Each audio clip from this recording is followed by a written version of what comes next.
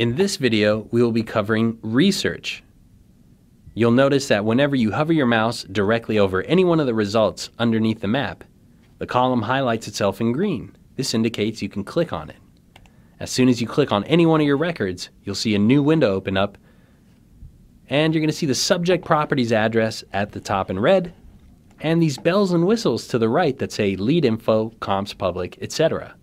The first thing that opens up is lead info. Within this window, we could set any one of these properties as a cold, hot, or follow-up by clicking on the Notes tab. The Contact Info tab will show you basic contact information for the homeowner, and more importantly, Lead History will summarize any major life event that has been filed on a property, whether it be an NOD, divorce, or a for sale by owner.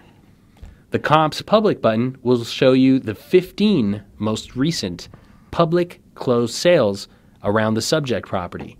So here's what you can see, what every homeowner who sold their home without the assistance of an agent got for their house. The Comparables button, or the Comps button, will show you the MLS comparables. Within it, you'll see active listings, pending sales, backup offers, and closed sales.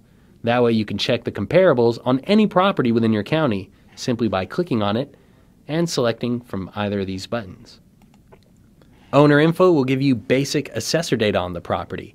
It'll give you bed and bath count, square footage, transfer date, transfer value, the site address, the mail address, the tax information, how much they pay on property taxes, if there's been a delinquency in the past 5 years, and so forth. For the most up-to-date assessor data, click on Owner Info. Area Defaults will give you a 12-month snapshot of everyone who's defaulted around the subject property. You may notice two colors of icons within this window. Blue equals NOD. There's been an NOD filed on the property, but the lender hasn't taken any final action as of yet. But if you see any orange icons, these are REOs, or Notice of Sales. So once again, blue equals NOD, orange equals REO or NOS in Area Defaults. History will give you a 10-year purchase money and refi history for the subject property.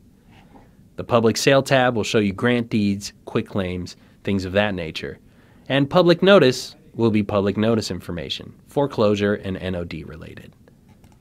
The Neighbors button will show you the closest 150 addresses around this subject property. You can export this list into a CSV spreadsheet, save the neighbors into a farm, or add them into an existing farm, and even create 5160 Avery labels by clicking on the Labels button.